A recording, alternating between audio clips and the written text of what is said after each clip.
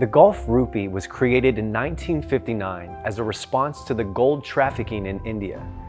Countries in the Gulf region would sell gold in India and return with Indian rupees, where they could be exchanged at a profit for other currencies.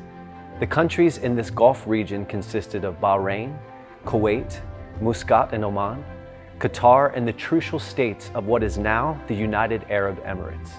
The banknotes themselves were the same design as India's rupee, but they were different colors, smaller size, and had a serial number beginning with a Z. In addition, they were only payable at Bombay.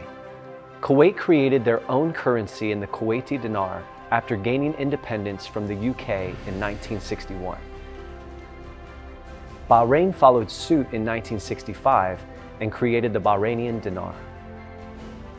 The Indian Rupee was devalued on June 6, 1966, causing the rest of the Gulf countries to create their own currencies. Qatar and all of the trucial states except Abu Dhabi adopted the Qatar and Dubai Rial, whilst Abu Dhabi stuck with the Bahrainian Rial. The reason for this discrepancy with the trucial states was because Abu Dhabi and Saudi Arabia had a border dispute and they did not want to adopt the Saudi Rial as an intermediary currency while they transitioned. Muscat and Oman was the last country to move away from the Gulf Rupee in 1970 with the creation of the Omani Rial. Around this time, on August 9, 1970, Muscat and Oman ceased to exist and the new Sultanate of Oman was established.